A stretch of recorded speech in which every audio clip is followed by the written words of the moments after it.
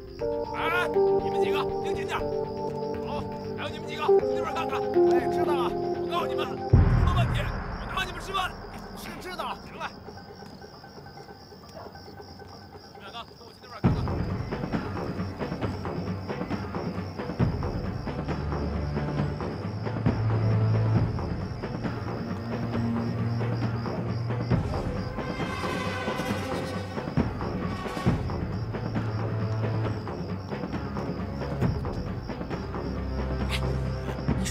算不算保镖啊？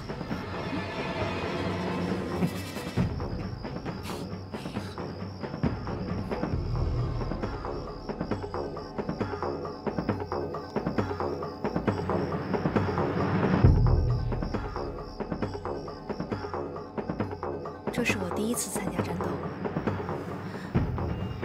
从百鸟到大川，再到电台，要说起来，你应该算是老队员了。 对，应该说是参加猎狼人之后的第一次战斗。要这么说的话，我也是第一次。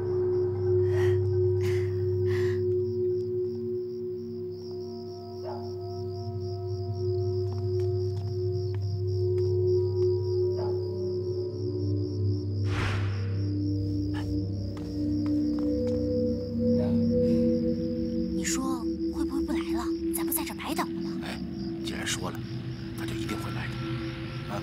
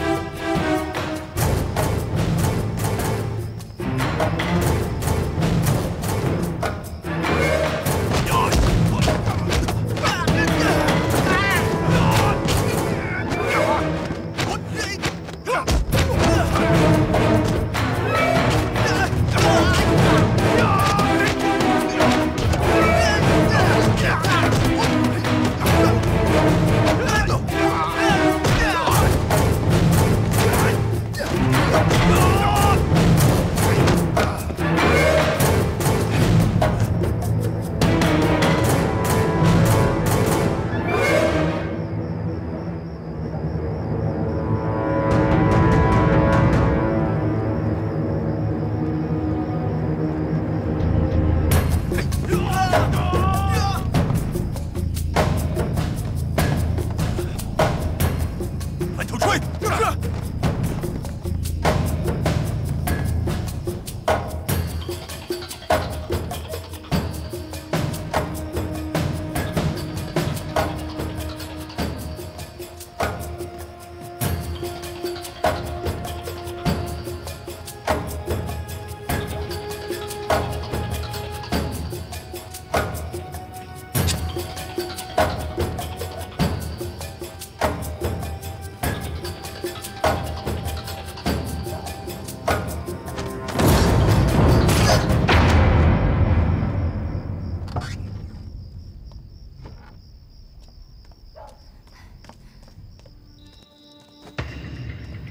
少子，你没跟师傅在一起吗？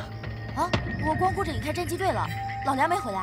哎呀，你照顾好小弟，我出去看看啊。哎，你等会儿。哎，你干什么去？师傅，你没事吧？没事。哎，我告诉你，我呀，跟上他们了，而且还找到了他们的藏身之处。那下一步我们该怎么做？这一次是把他们给吓跑了，可是下次要再行动呢？魁三爷那边估计不敢让咱们再给做保镖了。目前也只能让魁三爷先出去躲一躲，至于那几个人，得赶紧想办法，尽早除掉他们。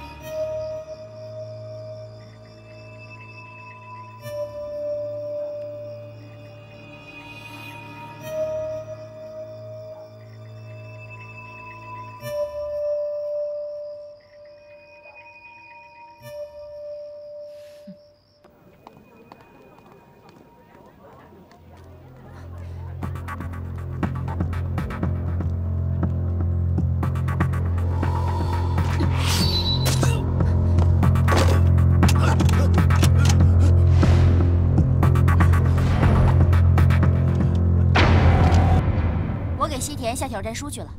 你说什么？你以为你们江湖门派打架斗殴呢？等来等去也没什么时候啊。你说挑战就挑战呢？你太低估西田的智商了。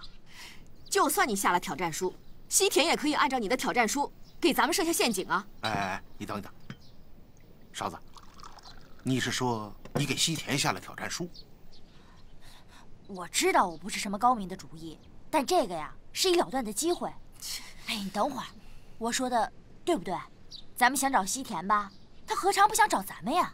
大家在这玩捉迷藏，还不如直接来个了断呢。这太胡闹了！哎，这也没准儿是个好主意。师傅，你不要听他瞎说。你听我说，我们现在大家都讲逻辑、讲道理，反倒缺少了变数。我想，只要我们精心准备，这未必不是一个好的机会。再说了，挑战书是咱们下的，那么战与不战，我们都有主动权呢。